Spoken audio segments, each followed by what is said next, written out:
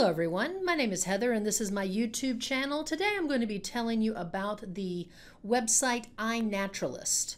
Now iNaturalist is both a site as well as an app, and this is a site for what you would call citizen science. If you're not familiar with citizen science is where they turn us folks who are out in the field, those of us who are in classrooms, teachers, librarians, students, they help us become scientists to help professionals who are actually in the labs, who are researchers, because we're all out in the world doing our thing, and we can actually help professional scientists do their thing. And so that's what iNaturalist is all about.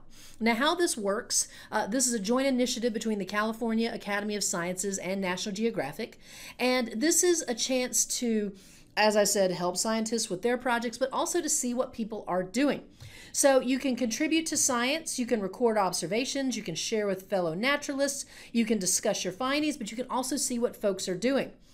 So you can keep track of nature, you can crowdsource identifications of all different types of nature and observations and creatures and insects and animals and all different types of nature and naturalist findings that are out there. You can learn about nature, you can help create useful data, you can become a citizen science and help with a project that interests you, or if you're a teacher or librarian, you can put together with your class a project that interests you or you can aid in, and then you can also find you can hold an event where people find as many different species as possible.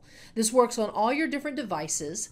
And if you go to the upper left-hand corner, you can explore all across the world what people are finding, different observations, species, identifiers, and all the different observers who are looking.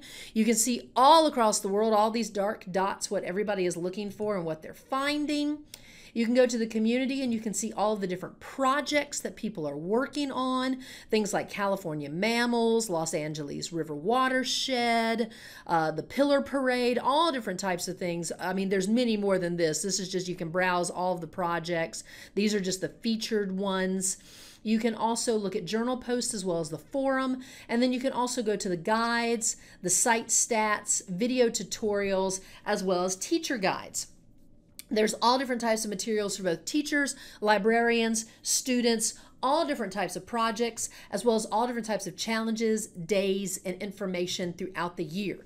The site is always growing, it's always changing, so if you're really keen on learning about nature, what's in nature, how to help save our world, take care of our world, this is an excellent site to be involved in, and it's all free.